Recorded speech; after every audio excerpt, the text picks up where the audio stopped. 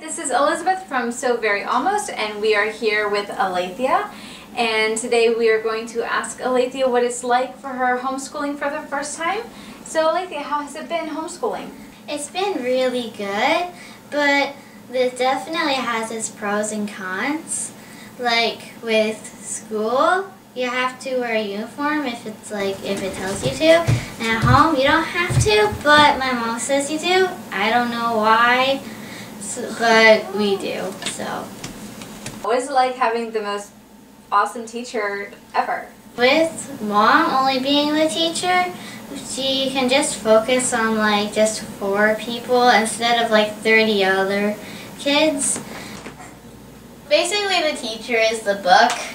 Sometimes they use complicated words, but just talk like a normal person. Actually, you're a book. You can't talk so.